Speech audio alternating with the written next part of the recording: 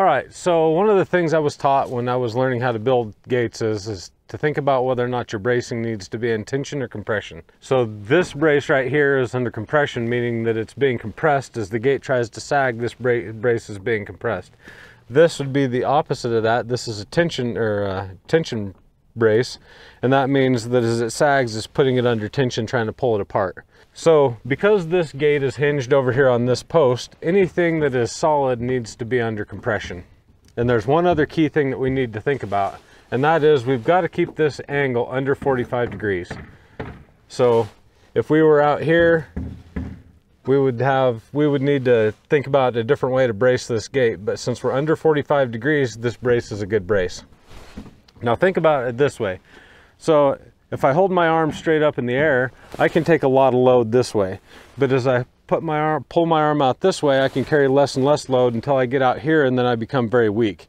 So once we go past that 45-degree angle, this brace becomes extremely weak and wants to basically pull itself apart. And that's why we never want to exceed 45 degrees on our compression bracing. Same thing on any tension bracing. So if we were going to do that and we had a really wide gate for some reason, then maybe we would want to do another vertical here in the middle and do 2 compression braces like this. So you'd go, like if I was going to have a middle vertical here, we would do a compression brace from here to here and then another one from here to here. Always making sure that we keep that compression angle under 45 degrees.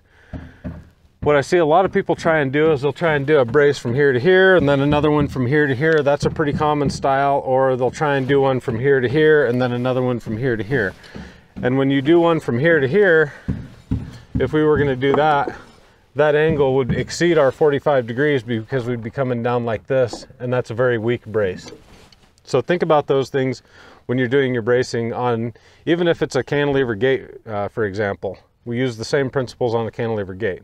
We're also making sure that the up end is away from the hinges, because if we had the bracing going this way, as that gate tries to sag, it's just going to try and pull the screws. The only thing that we have going for us is the strength of the screws and the screws in the wood. So from the hinge side up to the top on the latch side. Now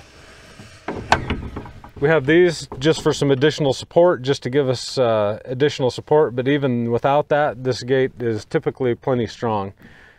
All these products can be purchased at swifence.com under the cedar section, the cedar gate hardware, and this is my absolute favorite latch because it's lockable and it's operational from both sides of the gate. The other really nice thing about these latches is because it's got a pretty strong bar, and we've got this down here, is that it actually gives some support to the gate versus a little dinky latch with some small screws. We've got a little bit more gate support just in the latch itself. So another thing to help prevent it from sagging.